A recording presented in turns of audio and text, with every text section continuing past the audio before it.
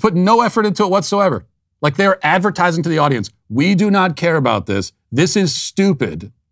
We put no effort into this. Here you go. And the audience goes, oh, gee, I can't wait to watch. Media is very excited. The entertainment media very excited today because it's been announced. Marvel has a new show coming out, She-Hulk. And so this is kind of like a feminist female Hulk. And it's getting rave reactions in the media. The trailer just came out. I want to play a little bit of the trailer. By the way, this is real. This is not like a parody or something. This is not a Babylon Bee thing. This is an actual show that they're putting together. They're going to put out there, She-Hulk. Let's watch a little bit of this.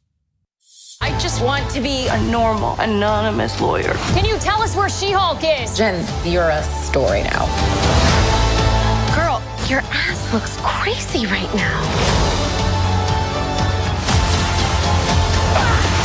You could be an Avenger. Oh, I'm not a superhero.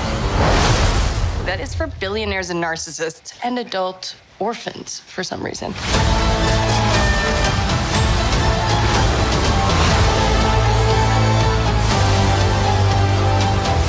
Is there anything more depressing than dating in your 30s?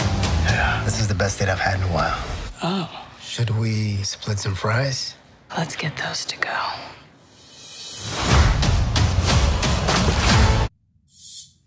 If you have not seen the movie Idiocracy, you really should see it. It's the most prophetic film possibly in the history of cinema. And we are living that right there is like a fake. It's like a fake film that you would see in the film Idiocracy.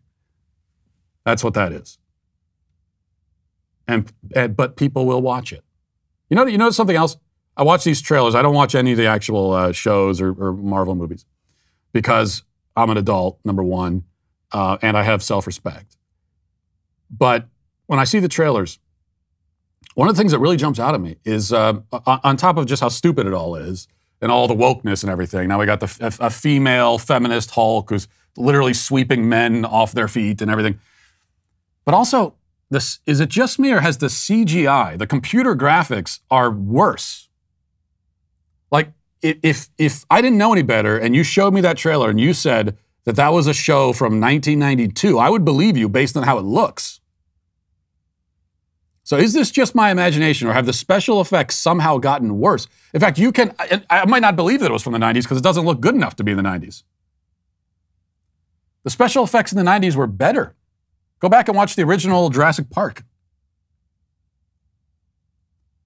The special effects in that movie are still kind of stunning because it's better than anything you see in movies today. So that's the one thing, at least. We know that very rarely are good films made in Hollywood anymore. It's just nothing but garbage. And so you expect that. You expect a lot of, you expect the story to be terrible. Maybe you expect bad acting, bad script writing, and everything else. But the one thing you would expect is that at least the special effects should be really amazing by now.